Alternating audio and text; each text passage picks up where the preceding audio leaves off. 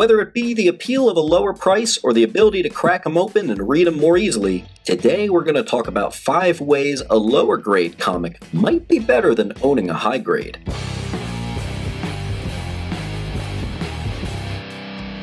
Let's get this list started off with the most obvious factor. It's cheaper. Let's say your ideal goal is to get the first appearance of Rogue within the pages of Avengers King Size Annual 10. There's a few options you can go. You can grab the book raw or purchase it already graded and encased in plastic.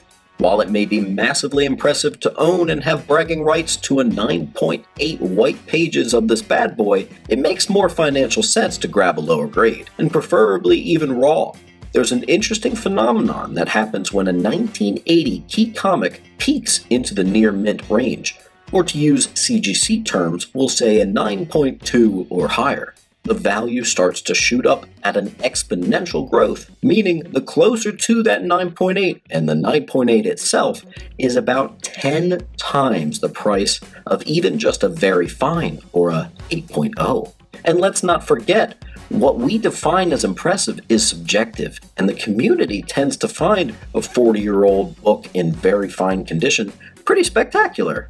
If you opt for a raw copy, the Overstreet Guide and Key Collector prices put the mid-range grades at around $80, and a high grade's going to put you around $200. If it's very high, you're going to be looking at $250. It makes considerable more financial sense to stray from the appeal of the perfect grade and obtain mid-grade raws, or in some cases even low grade.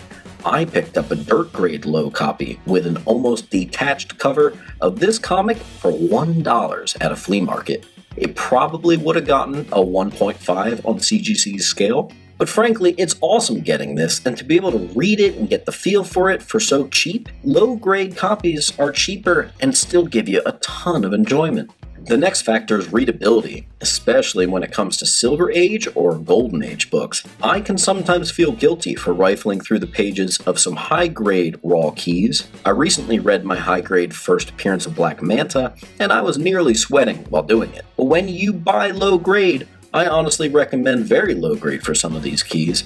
It's nice to not feel like you're decreasing the value of the item. It's nice to crack it open, feel those pages, smell those smells of that old paper, and just enjoy the comic as it was intended to be enjoyed. High-grade raws and slabs are very prestigious because we've made them this way.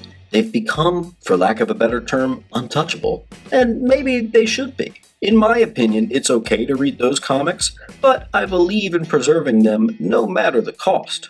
Low-grade beauties offer you the opportunity to be able to read those comics in person without buying a digital copy or the graphic novel.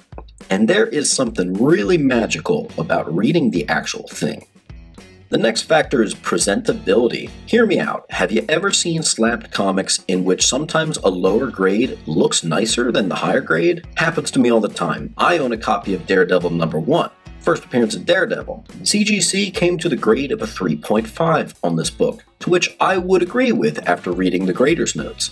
The issues mainly lie on the back, one of the staples, and with the interior of the book. The cover, however, is still quite vibrant and with all its intended colors, and just looks pretty sharp, especially for a 3.5.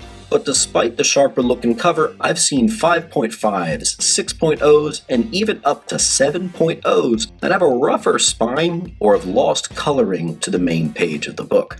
Many times with modern and new keys, I've owned a 9.6 to finally upgrade to a 9.8 and being disappointed because I remember thinking the 9.6 looked crisper.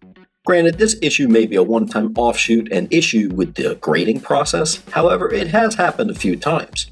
Another example, my first appearance of Black Widow is only a 4.0, yet it looks sharper, judging solely from the cover, than most 6s and even 7s. Because of this presentability option, sometimes the lower grade of the two is the more obvious choice. This brings me to my next point, which is insurance and maintenance. Let's say you got a copy of Avengers number 4, the first Silver Age appearance of Captain America. Let's say it's got the grade of a 3.0. Your buddy, on the other hand, has a 9.0 copy of the same book. Guess who's got to pay for a superior storage option and the highest insurance possible? The fair market value of such a high book is sitting pretty at $13,000. The fair market value of the 3.0 is only around $1,800. In order to properly insure your comics, your expenses can really go through the roof when you sit on such high-grade gold. Once buying a comic, it doesn't stop there. You have to store it well, preserve it, insure it. When dealing with low grade, many times people don't even feel the pressure to insure it at all, or when they do, it doesn't break the bank. There's just all these additional maintenance costs that come with having the best of the best. And therefore, just to avoid these costs, one might forego collecting pristine books and get into just grabbing what they want, despite the grade. And this brings us to our final category, and that is just to own the damn thing. Some books have become increasingly difficult in cost, while some books are just getting so old it's tough to find in high grade. To many, it's better just to own the book and lose the stigma of hunting for a pristine copy. My channel name is Mint Hunter Comics because I excel in searching out the high-grade beauties that exist out there. But that doesn't mean there's not a place in my heart for mid and low-grade copies. Sometimes it's just better to own the thing and not worry about the condition. Frankly, a lot of times that's the case. If you want the first appearance of Wolverine, don't let anyone tell you there's anything wrong with owning a chewed-up 1.0. It's your book. Own it, read it, enjoy it proudly. Isn't it better to have a bunch of cool books than to save up your pennies like a miser trying to wait to drop on a higher grade copy? Because, spoiler alert, the value on these higher grade copies adjust with inflation and the market, and they get more and more expensive every year, so it might be an unachievable goal.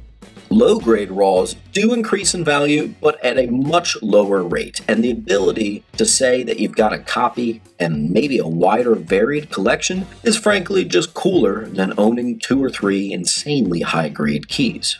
Folks, for the average collector and comic fan, it just makes more sense to abandon the stigma of needing to grab the best of the best pristine elite versions. Grab those low grades and enjoy them like an old friend. Let them feed your hunger and love for the hobby. Own a piece of history, rather than being a museum curator or a gatekeeper. Don't forget to subscribe, comment down below. We got the 12,000 subscriber giveaway coming up and you're gonna win a PS5. At 15,000 subscribers, one of you, I'm just buying your favorite comic book, up to $500 value. And in the spirit of giving, I said I was gonna be doing a members only giveaway, and I am going to give this copy of this classic KKK Black Panther issue to one of the members that joined this week. So congrats to Martin Brandt. You've won this great classic Black Panther issue. And as always, my friends, keep on hunting.